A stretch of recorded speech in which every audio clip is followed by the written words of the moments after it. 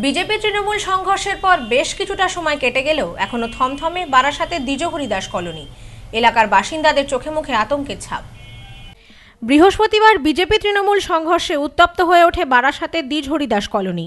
পরিস্থিতি নিয়ন্ত্রণে আনতে টিয়ার গ্যাসের সেল ফাটায় পুলিশ। গন্ডগোলের পর পুলিশি অত্যাচারের অভিযোগ তোলেন এলাকাবাসীর চোখে মুখেও এখনো আতঙ্কের ছাপ। এলাকাবাসীর অভিযোগ, গন্ডগোলের পর পুলিশ মহিলা পুরুষের ওপর নির্বিচারে লাঠিচার্জ করে, বাড়িতে ভাঙচুর চালানো হয়। এলাকা যত্রতত্র ছড়িয়ে রয়েছে ইটের স্তূপ, টিয়ার গ্যাসের সেল। অনেকেই এলাকা ছাড়া। এলাকায় উত্তেজনা থাকায় রয়েছে র্যাফের টহল। ওই পুলিশ আসলে একটু ঝামেলা হয়েছিল।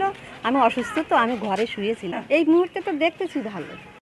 এখন তো দেখছি সকাল থেকে ঘুমতে উঠেছি, পরিবেশ এখন ঠান্ডা আছে, কিন্তু কালকে রাত্রিবেলা সব আতঙ্ক ছিল। ঠিক আছে, এই যে আমাদের চেকপোস্টের মুখে ঠাকুরদাস, ঠিক আছে, তো ওকে তুলে নিয়ে আসা হয়েছিল। বাড়ির থেকে নিয়ে এসে ওকে জিজ্ঞাসাবাদ করা ছিল, টাকা পয়সার হিসাব, পাড়ার অনেক টাকা পয়সার হিসাব ছিল। ঠিক আছে, তারপরে এখান থেকে সেখান থেকে টাকা পয়সা তুলেছে।